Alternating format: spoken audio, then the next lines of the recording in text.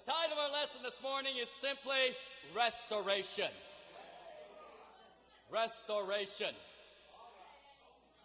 We're going to start off talking about the man whom God says, I am seeking a man after my own heart. And that, of course, is David. And he said those words in 1 Samuel chapter 13, verse 14. I think we're well familiar with the story in 1 Samuel 16, where David's brothers are paraded before Samuel. And the older brothers are big and impressive, and yet God says, listen, I don't look at a man's outward appearance. I look at the heart. And he anointed the shepherd boy, David, as the future king of Israel. We then turn to 1 Samuel chapter 17. And here in 1 Samuel 17, we get to see that heart that God was so fired up about.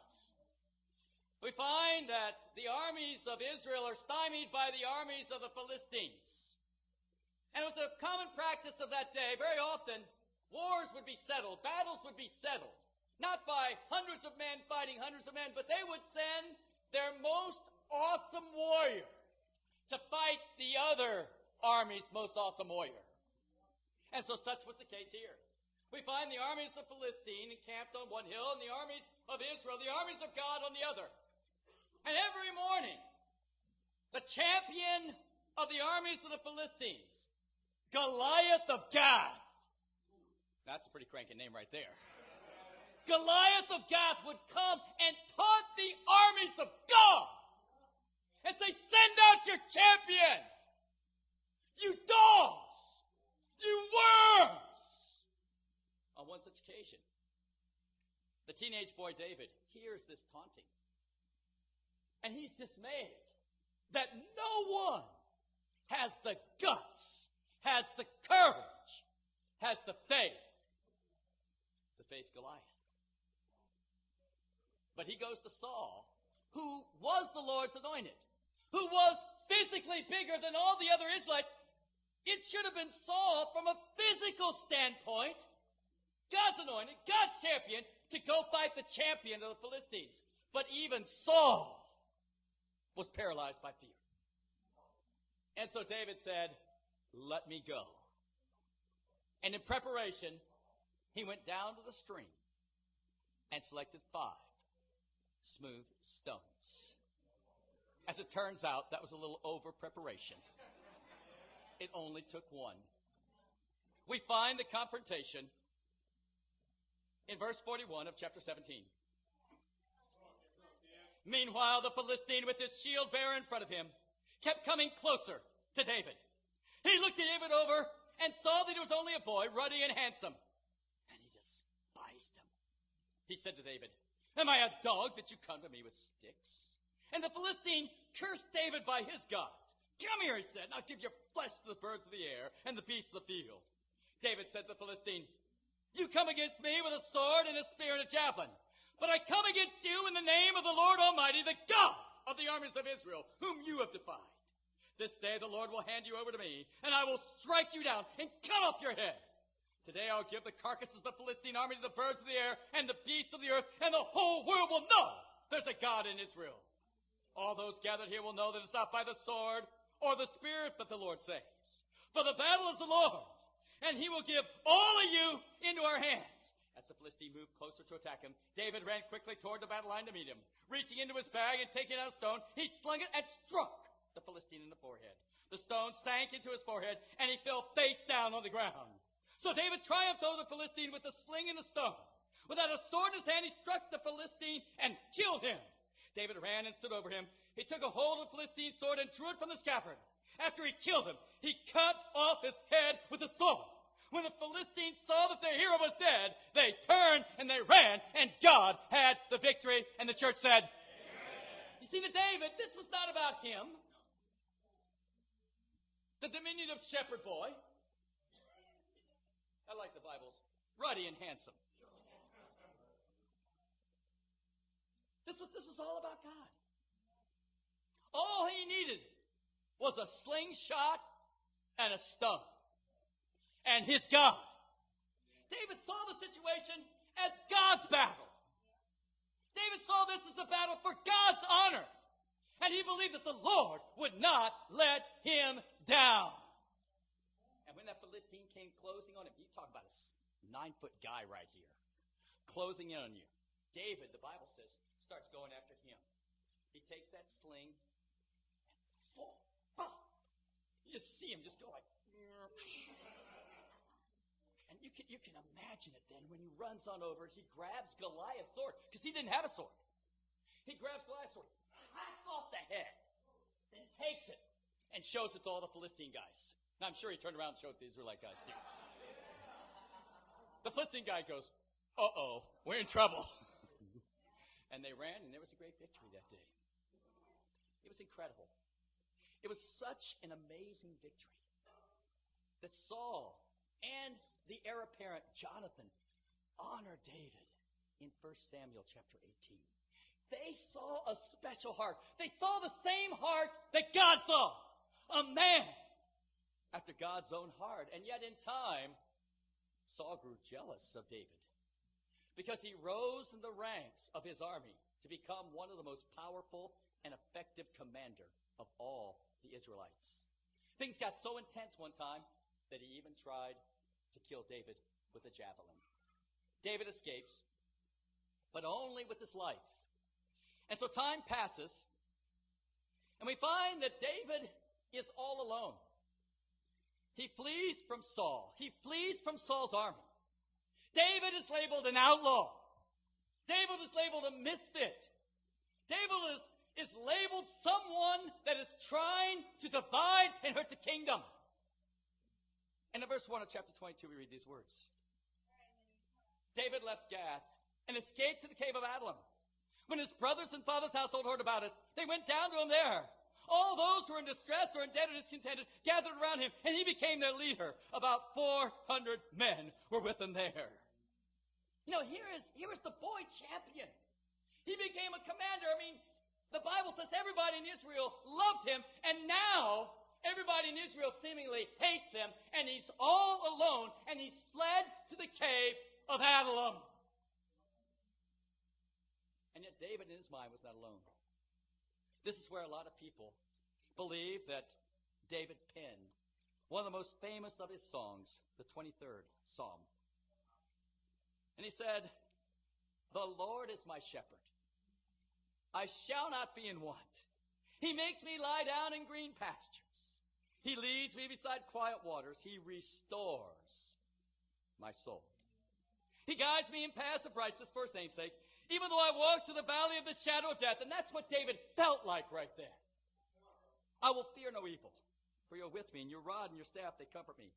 You prepare a table before me in the presence of my enemy." I mean, David's enemies were all around him. He says, "God, you are still taking care of me. You anoint my head with oil, my cup overflows. Surely goodness and love will follow me all the days of my life, and I will dwell in the house of the Lord forever." You know, have you ever noticed that when you're in an enclosure, like a shower or a cave, that your voice finally sounds good? Can you imagine someone that could actually sing, though? And as David began to sing all alone, the Bible says that his family came first.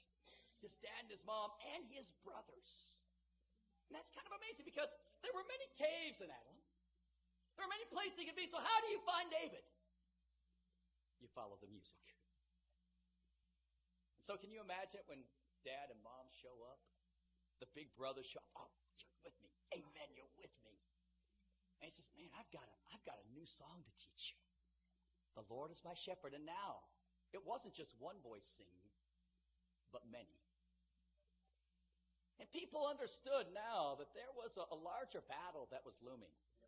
This was not some political battle between David and Saul. This was all about God and his righteousness. And so they started asking secretly, where is David? And the word went out. He's at the cave of Adullam. Well, where's that? Follow the singing. And every night, another would come into the camp, and another, And the singing would grow louder and louder and more celebrating until the Bible says there were 400. Now, who were these guys? Who were these awesome guys? It says in verse 2, they were all those that were in distress, in debt, or discontented. Wow, what a great group to have around you. They were in distress and discontented about the rule of Saul and how things were going in Israel. And they were in debt. They said, man, we're going to go be with David. We're going to go be with David. And though we are few in number, we believe this is the kind of righteous leadership we need to be aligned with. And the Bible says that in the years that came, these men who were, when they first came in distress and debt and discontented, they became David's mighty men. Is that awesome? They become the mighty men of God. Well, time passes, and we remember in chapter 24, Saul is in pursuit of David, and a really challenging situation occurs in chapter 24. We find that the Bible simply says that Saul went into a cave to relieve himself. That's the biblical way of saying he had to go to the bathroom right there. And David and his men were in the back of the cave. And it was his chance to kill Saul, his enemy. And David almost did. He cut the edge of the garment, and he was conscience-stricken because he was afraid to touch the Lord's anointed. And once more, he allows Saul to live. And we see this heart after God that was so noble, that was so shining, that just stood head and shoulders above anybody else in all Israel. Of course, Saul departs more and more from the Lord. He begins even to consult the witch of Endor. And in time, he tries to commit suicide in the midst of battle. And he is killed in the battle. In 2 Samuel chapter 1, David even laments Saul's passing along with Jonathan in saying, how the mighty have fallen in battle. Jonathan lies slain on your heights. I grieve for you, Jonathan, my brother. You were very dear to me. Your love for me was wonderful, more wonderful than that of women. Wow, that's a friendship. That's the kind of heart that David had. That's the kind of relationships that he built. We find in chapter 2 then that the men of Judah come to David. And they say, David, be our king. Because the men of Israel had chosen Ishbosheth, Saul's last son, to be their king. And so we find a divided Israel at this point. And the Bible says in chapter 3, in verse 1, the war between the house of Saul and the house of David lasted a long time. David grew stronger and stronger while the house of Saul grew weaker and weaker. You know, in this day and age, we can look at a situation like this and we say, oh, it's just politics in Israel. We just kind of blow it off. Even now, people can be very cynical about what's going on in all the churches. Say, well, it's just church politics. And they say, I don't want to look into it. Let me tell you something. It made all the difference in the world whether you followed David, who was a righteous man, or whether you followed Saul, who was an unrighteous man. And the Bible says right here very clearly, God was with David. And he grew stronger and stronger. And the house of Saul grew weaker and weaker. Finally, Ishbosheth is murdered. And then the men of Israel turn to David. And they ask him to be their king as well. And so, by chapter 5, we find that Israel and Judah are united, and David is reigning as king. That's pretty cranking, amen, guys? David's so fired up, he says, we got to bring the ark of God back to Jerusalem. So he brings the ark of God back to Jerusalem, celebrating that entry. In chapter 8, it just records all of David's victories over all the surrounding people that he subdued. I mean, in everything he did, God was with him, and God gave him success, and God gave him victory. I mean, this was an incredible man after all. He was a man after God's own heart. And yet, we begin to read in chapter 11 of 2 Samuel these words.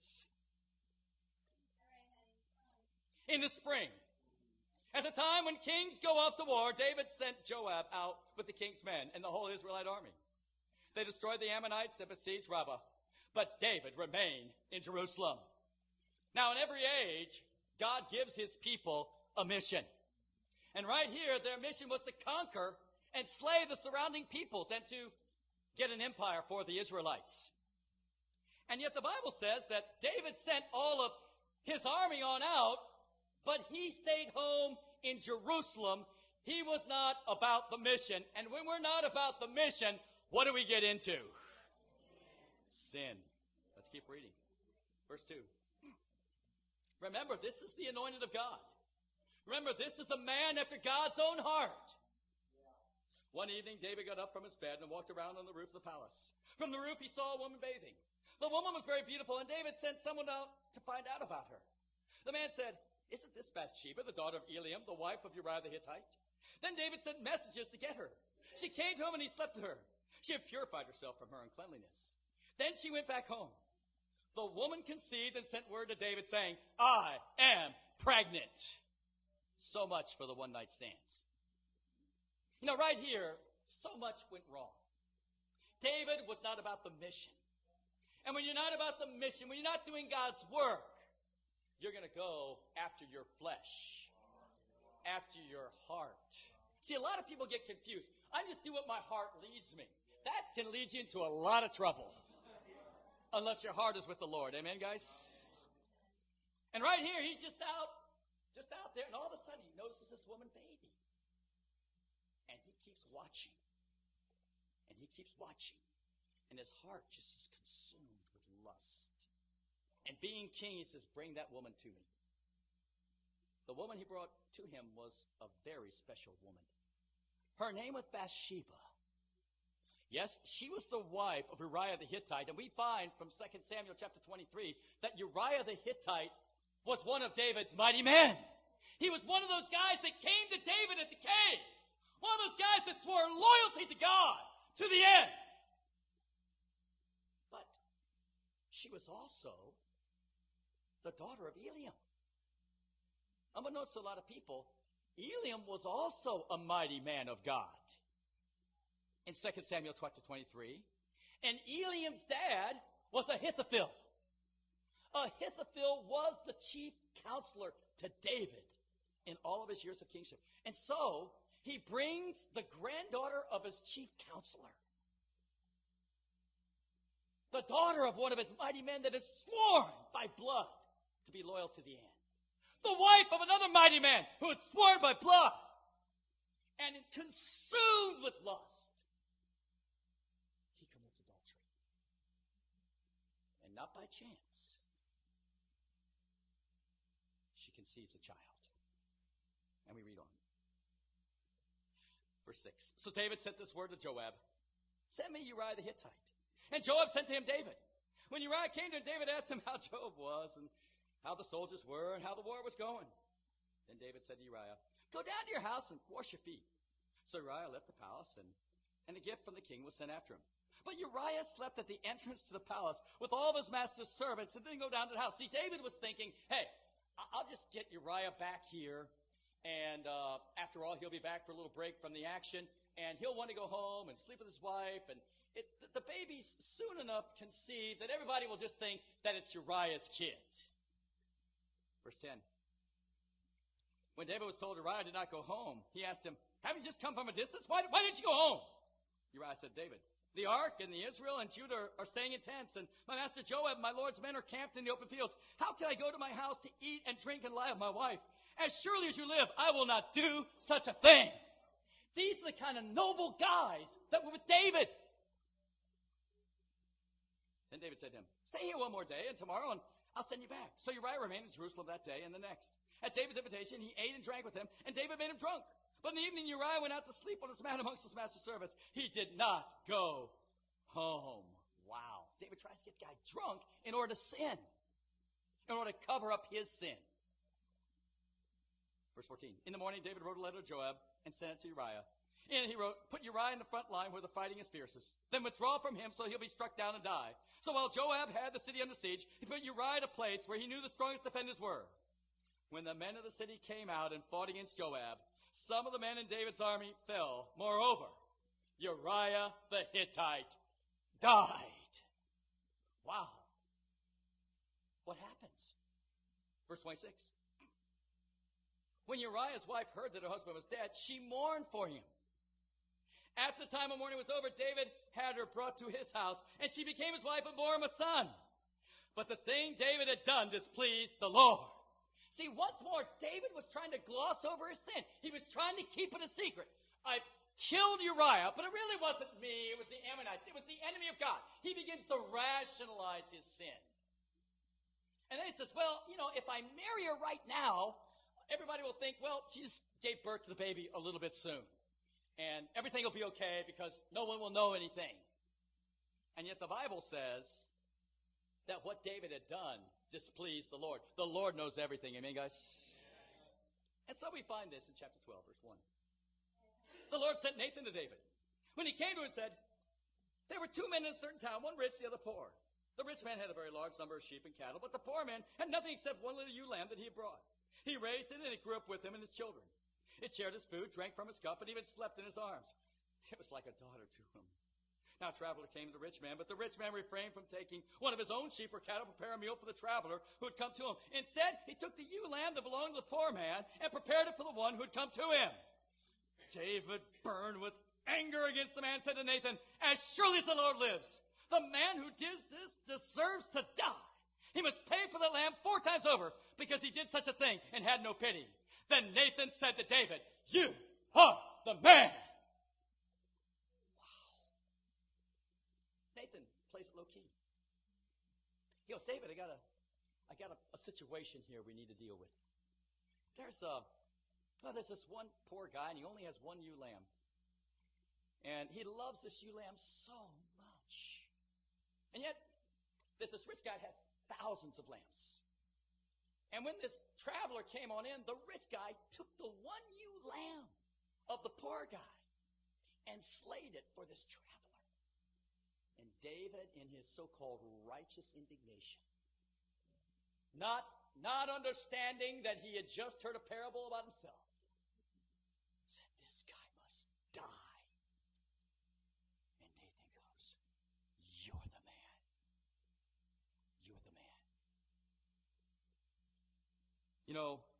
Right here, Nathan goes on, he says, this is what the Lord, the God of Israel, says.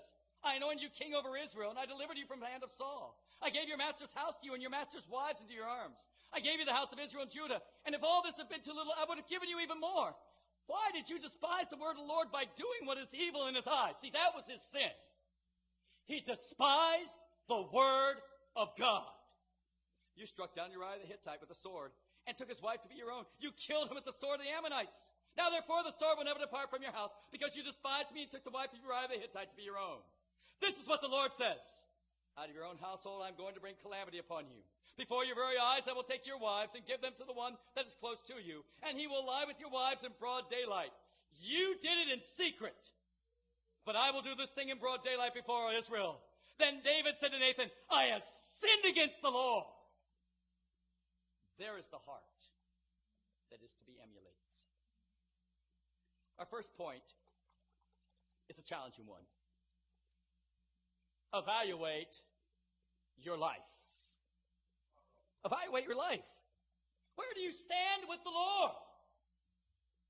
Isn't that the most basic question of our lives? Now, some people's evaluation of the Lord begins with their heart, and that's dangerous. Because the heart is deceitful above all things, and who can know it? How do we evaluate our lives? Well, number one, through the Word of God. We have to have a standard. And number two, we need a Nathan in our lives. Someone who tells us the truth. Sometimes he maybe gets us ticked off. Do you have that kind of a person in your life? That speaks the truth in love to you? Just makes you mad. You can be sad. You can be overwhelmed. You want to kick the dog. You want to do anything. Because this guy has told you the truth. And a lot of times we see this guy as an opponent. And yet, something what's really special is that later on, of course, there is consequences for David's sin with Bathsheba. The son that was conceived did die. But then they had 4 other sons. One is well known, that's Solomon, who eventually takes the throne. But there's also another son named Nathan. They honored God and they honored this prophet. Said, listen, we so appreciate you being in our lives and challenging us. We want to name our kid after you. Now that's pretty special, don't you think? That's how much they appreciated someone in their life. You've got to evaluate your life. You know, Jesus was always making us think about our lives. Let's go over to Mark chapter 4. In Mark 4, Jesus tells the well-known parable about the parable of the sower. He talks about how the sower goes out to sow seed, and he casts the seed out on the field, and the seed, the word of God, hits the ground in the first soil, and it's hard, it doesn't sink in, and the birds come and take it away. The seed hit the second soil, which is rocky, and the Bible says in this soil, the seed did grow, but then the sun scorched it because it didn't have any roots.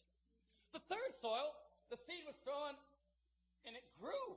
It started to grow, but then thistles and thorns came and choked the life out of it.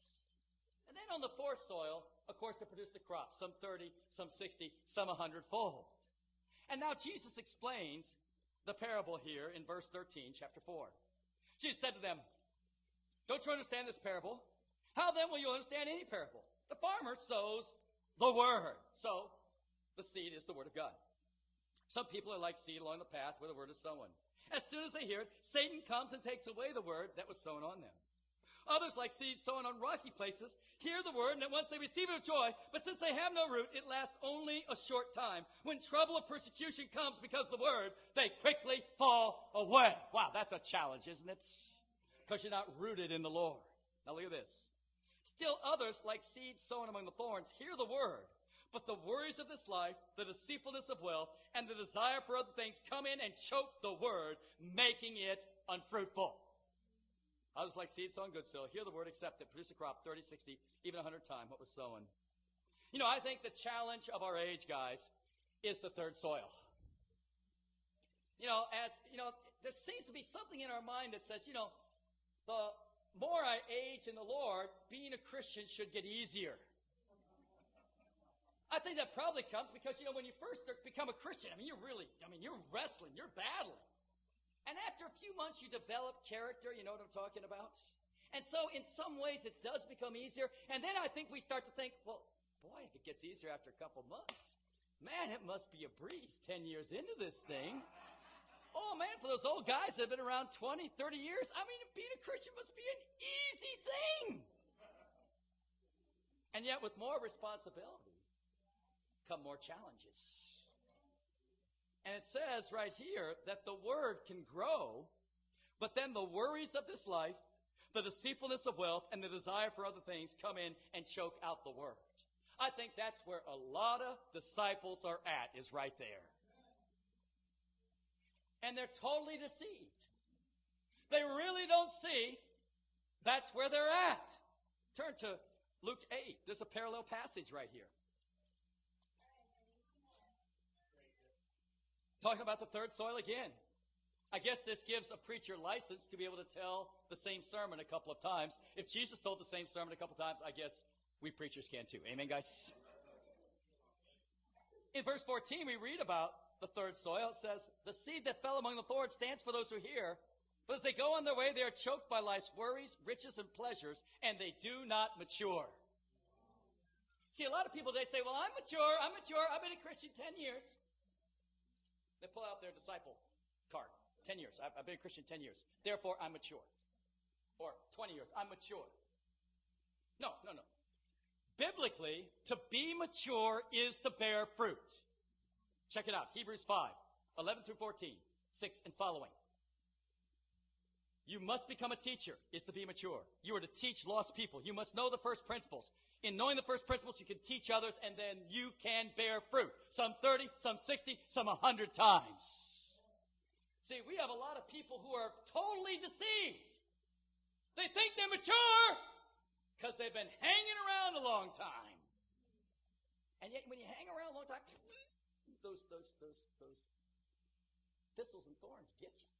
You know what I'm talking about? It is really awesome having my lovely daughter right here. And, of course, this past week with her husband, we always talk about all the old stories.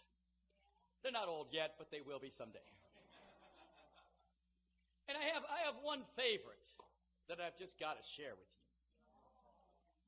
It was just a few days before the wedding, and one of Santu, that's her husband's relatives, she's kind of, I would say, an in-law cousin, wanted to have myself, my sons Sean and Eric, and my dad, and a couple of the other men in Santu's wedding party on over for this incredible cranking strawberry festival. And we went out in a boat to her little island. She lived on an island out there in Finland. And it was awesome.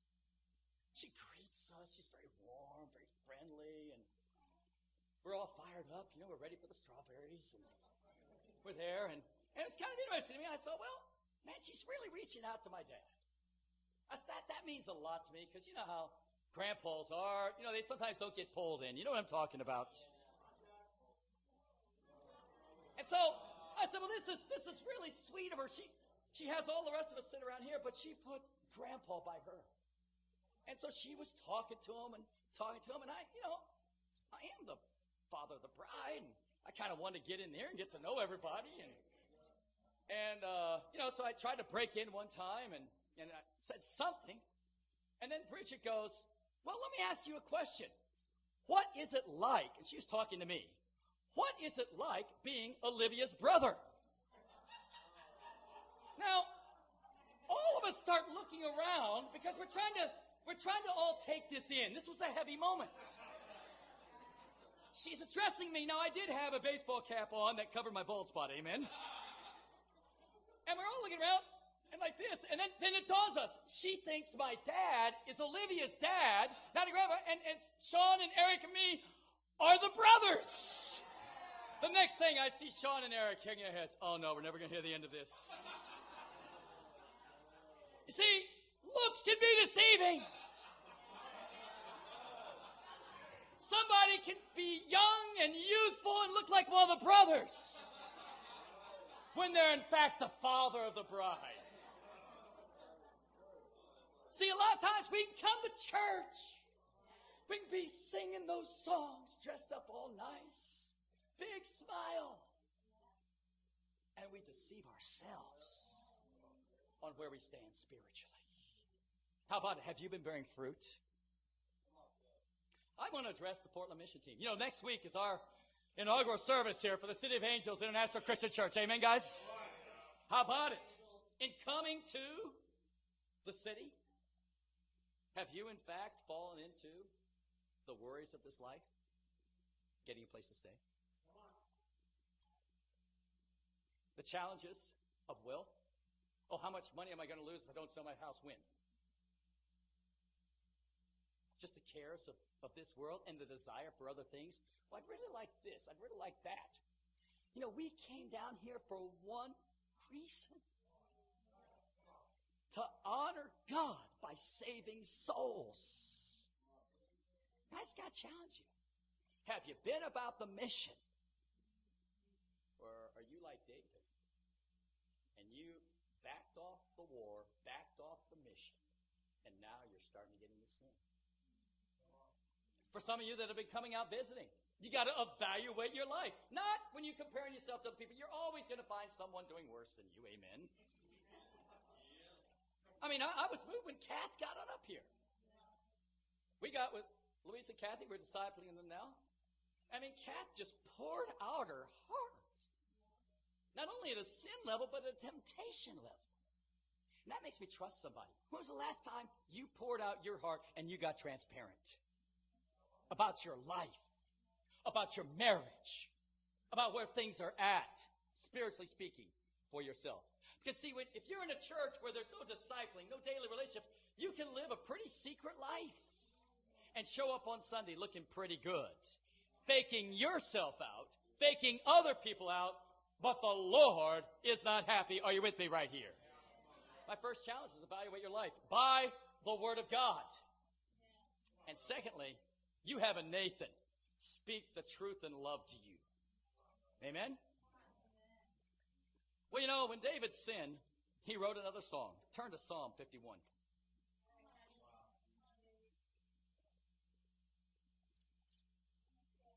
You know, here's a guy that was so unique. He was a great warrior, and yet he had this ability to write and sing songs. And so, having just been hit with Nathan's challenge, David says, I have sinned against the Lord. See, a lot of times when we get challenged, we say, yeah, but this person did this, my husband did this, my wife did this, you wouldn't believe the circumstances. David didn't go into all of that. He says, I have sinned against the Lord. There's no excuse making. And he writes this song. Verse 1. Have mercy on me, O God. According to your unfailing love, according to your great compassion, blot out my transgression, wash away all my iniquity, and cleanse me from my sin. You ever prayed that prayer? Verse 6. Surely you desire truth in the inner parts. You teach me wisdom in the innermost place. David understood it's all about the inside. It's about the inside. Cleanse me with hyssop and I will be clean. Wash me and I'll be whiter than snow. Let me hear joy and sadness. Let the bones you've crushed rejoice. Hide your face from my sins and blot out all my iniquity. You know, people who are not living the life of a disciple, there's not a joy that's constant. Cleanse me with hyssop and I will be clean. Wash me and I will be whiter than snow. Let me hear the joy and gladness. Let the bones you've crushed rejoice. Hide your face from my sins. Blot out all my iniquity. Create in me a pure heart, O God, and renew a steadfast spirit within me. Do not cast me from your presence or take your Holy Spirit from me. Restore to me the joy of your salvation and grant me a willing spirit to sustain me. And then I'll teach transgressors your ways and sinners will turn back to you. You know, a sign of restoration is you're just flat fired up about God. Your life is all about God. You are just so excited. It's the most exciting thing in your life. This is what was beginning to happen to David when he confessed his sin, when he repented of his sin, when he went to God with his sin. He got fired up. And then look what it says. And then I'll teach transgressor ways. He says, man, I got to help out other people. And he's effective. And they will turn back to you. You know, if someone is really fired up about the Lord, and they're saying, man, here's what the Lord has done for my life, and they invite someone out to church, that's going to hit them. But people are just so disdaining of hypocrisy. And if people pick up hypocrisy, they know if things aren't quite right. They may not be able to put their finger quite on it, but they can pick up a hypocrite. And there's nothing that's turned more people back from the gates of heaven than hypocrisy.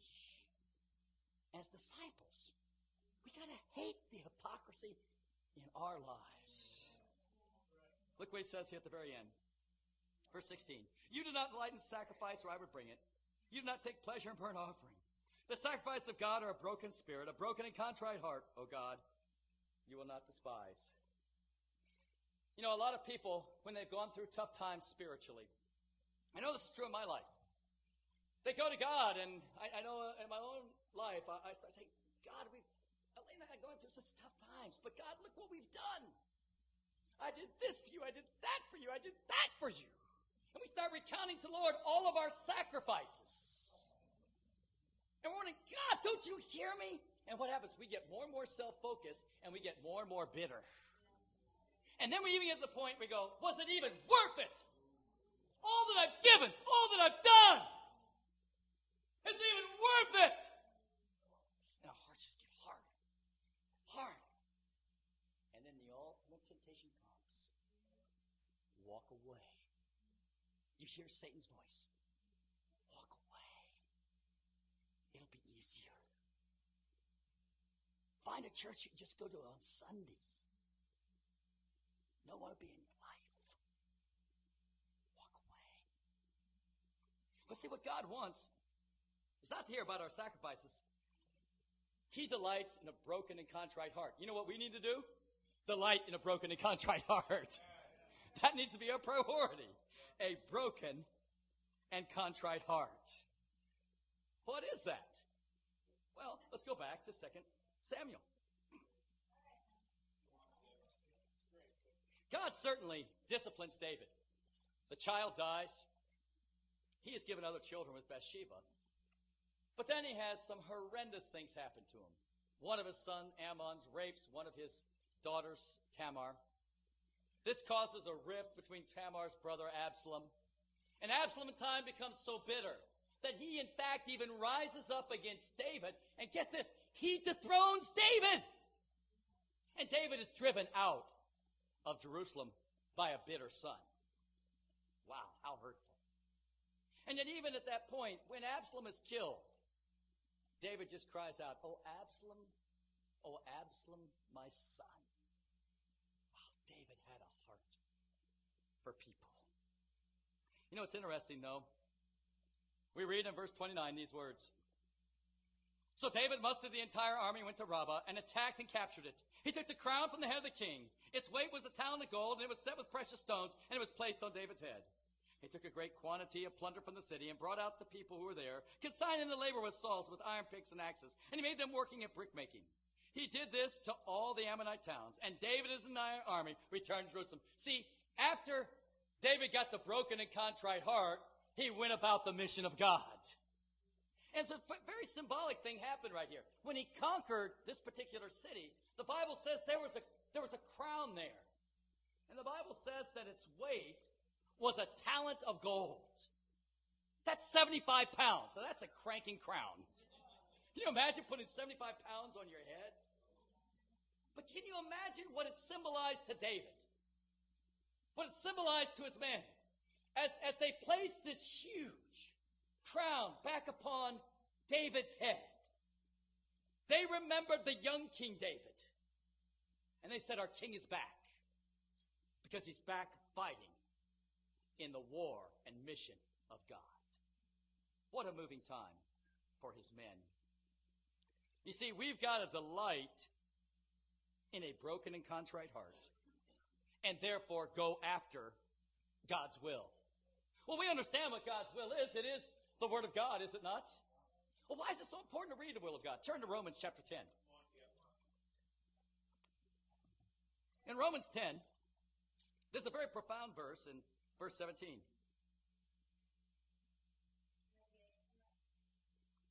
Paul writes, consequently, faith comes from hearing the message, and the message is heard through the word of Christ. Wow. Do you get what that's saying? A lot of people say, how do I get faith? Well, faith comes from the word of God. By hearing it preached. By reading it. You know, if you're not in the word of God, really reading it, your faith is going to go down. You get into the word of God, really trying to say, God, what do you have to say to me this morning? Let me tell you something. You're going to feel the faith come into your heart. And you're going to be ready to tackle your own Goliath. So are you with me right here, guys? You know, I thought one thing that we need to really just kind of lay out right here as we're starting the new congregation right here is, what does it take to be a follower of Jesus Christ? I mean, all we want to do here at the City of Angels Church is just simply be a church of sold-out disciples. That's all we want to be. Some people say, well Kip, why do you add that term, sold out? I said, well, it's like back in 79. In 79, the word Christian was just so common, we started getting into the Word of God, and we said, hold it. Jesus says you got to be a disciple in order to be my follower. And we found in Acts chapter 11, verse 19, that the first disciples were called Christians first at Antioch. So we understood that a true Christian is a disciple. Amen, guys? And that was very important because it clarified who was lost and who was saved. Now, sadly, the word disciple has become almost as loosely used. Well, I'm a disciple. I'm a disciple. I'm a disciple. I'm a disciple. I'm a disciple. I mean, we probably got dog disciples. I don't even know. And so we said, listen, you know, Jesus said, unless you give up everything, unless you sell everything, you cannot be my disciple. Luke 14. So what I thought we'd do right here is just go through a short discipleship study so that we can see if we're going after God's will. Are you with me right here? Go to Matthew chapter 28.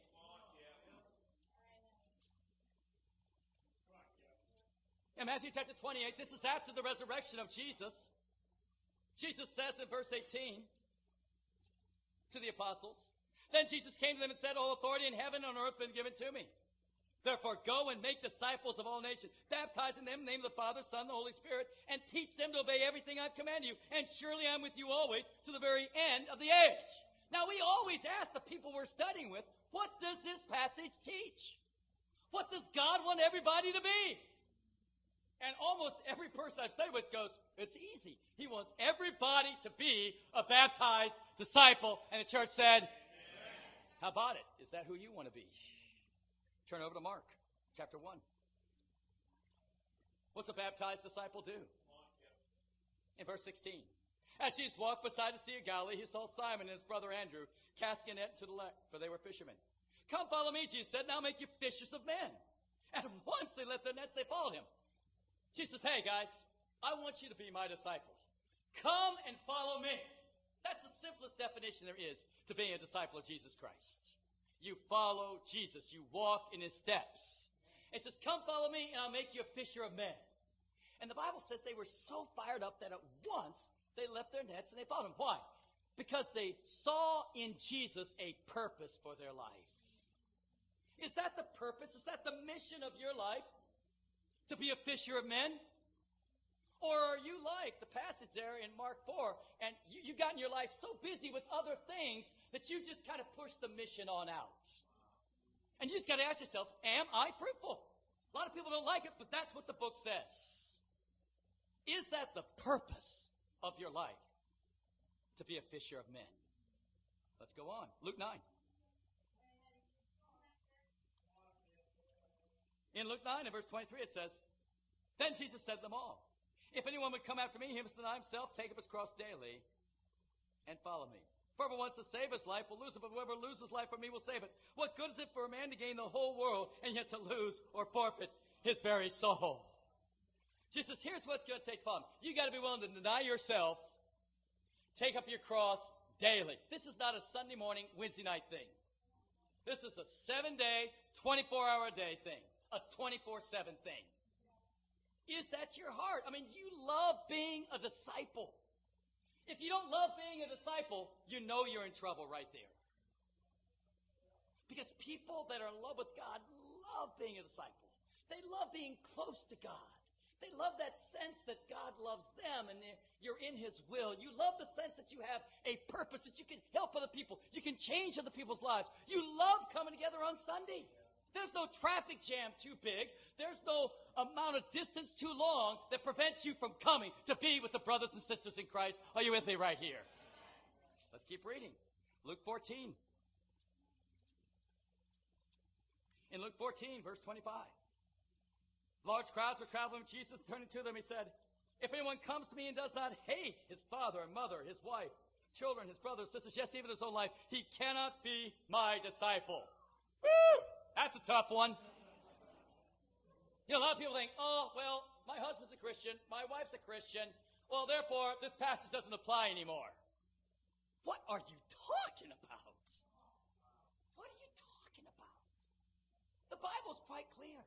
It's God and his kingdom first, then your family, then your job, and so on.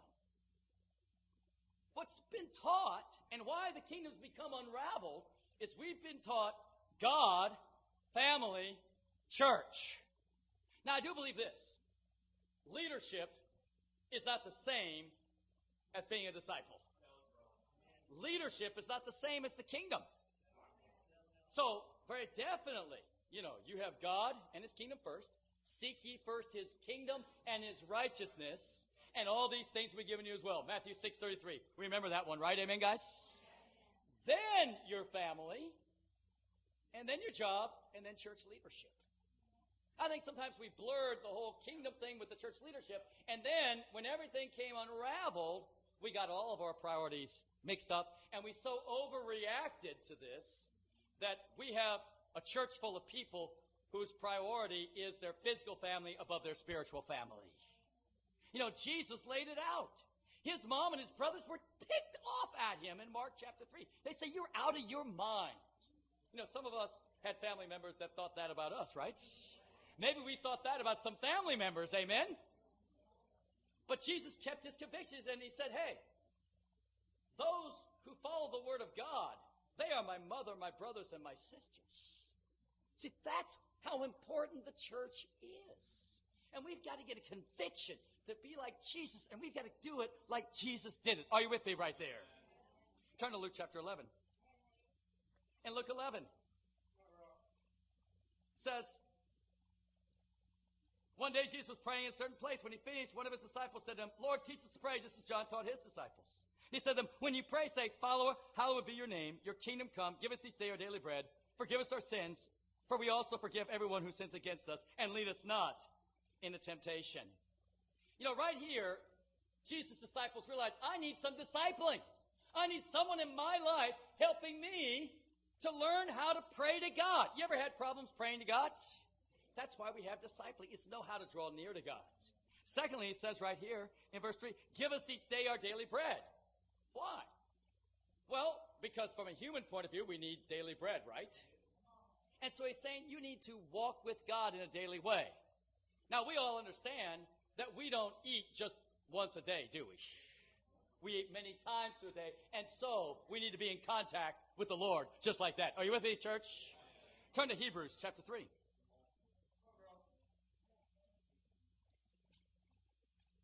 In Hebrews 3, key passage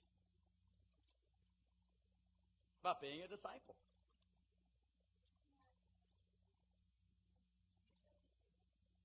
Verse 12. See to it, brothers, that none of you has a sinful, unbelieving heart that turns away from the living God. But encourage one another daily as long as it's called today, so that none of you may be hardened by sin's deceitfulness. Is that just for the leaders? Leaders see to it that no one has a sinful, unbelieving heart? No, it says you see to it. Every single disciple is to see to it, yes, in their own lives, but in their brothers and sisters' lives. See, when someone misses church, I do believe that we follow up on them. Maybe they get mad. So what? We got to be more concerned about them than the relationship. We can't apologize for our commitment. We can't apologize for our passion and our zeal for God. Because we want everybody to know our God. Amen, church? And let's face it. The strongest of us, whoever that is, I don't know. I don't see any hands raising at this point. We all struggle with sin. Every day. Don't tell me you don't struggle with sin every day. Now, how are you going to overcome it? You got to have disciples in your life. You got to have disciples in your life. See, you got to go after discipling. A lot of people want to make discipling optional. Discipling's not optional. It is of God. It's the only way to get us to heaven. It's the only way to get the world evangelized in our generation. Are you with me right here? We have got to go after God's will. Let's close out in Acts chapter 2.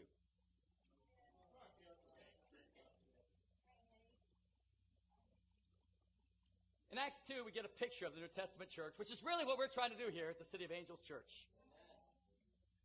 On the very first day, Peter preached to thousands of people. And the Bible records the response in verse 41. Those who accepted this message were baptized. About 3,000 were added to their number that day. Would that have been a cranking first day? That's a good inaugural service right there.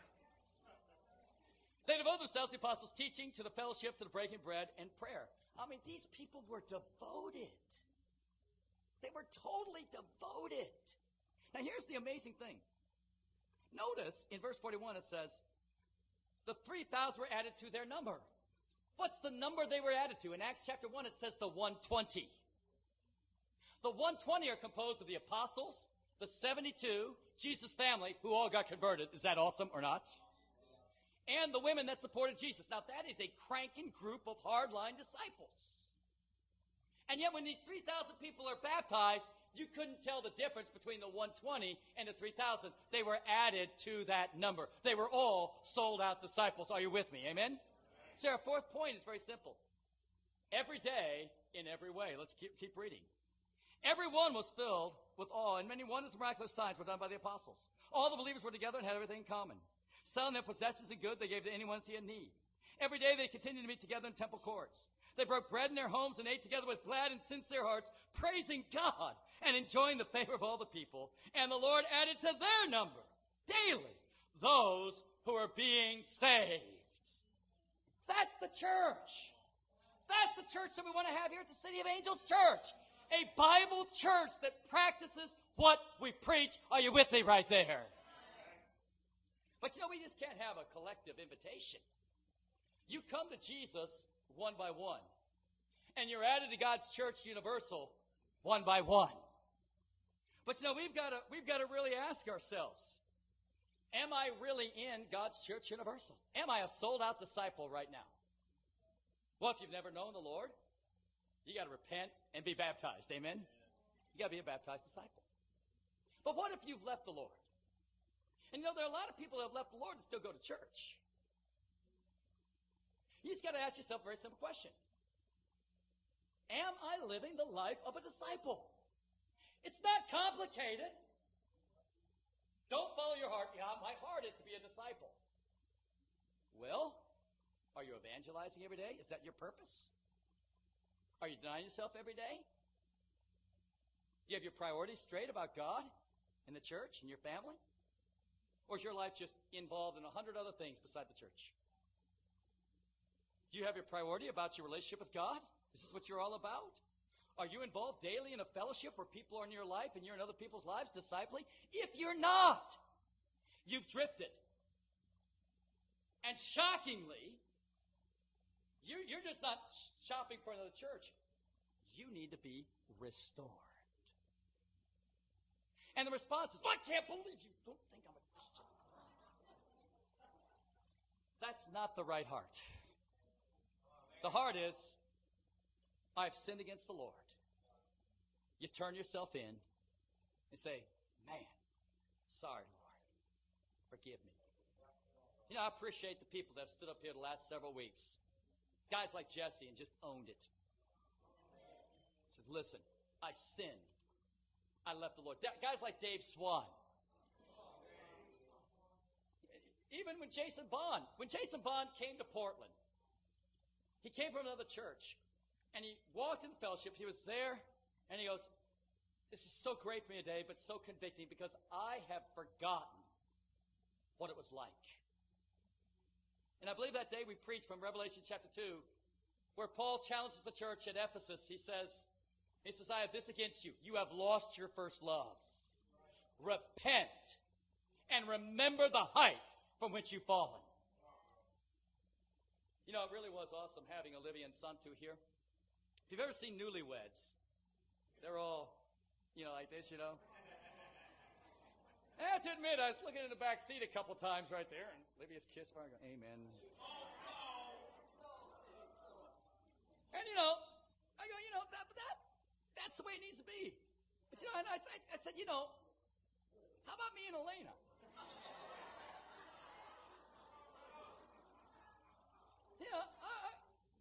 I can honestly say, I love Elena more today than when we were newlyweds. Of course, 3 months into being a newlywed, she almost left me. That's not a joke. That's how lousy of a husband I was. That's where I was at. I was doing lousy spiritually. You do lousy spiritually, you have a lousy marriage. But I thought it was kind of cool to say, daggone it, well, Santu and Olivia got nothing on me and Elena. You can have your first love. Don't let people say, that's just baptized, just fired up, freshly baptized people that are zealots. Let me tell you something. You can be and you should be all the more zealous. Because let me tell you something. All of us are closer to heaven than we were yesterday. Whether Jesus comes back today or whether we die tomorrow.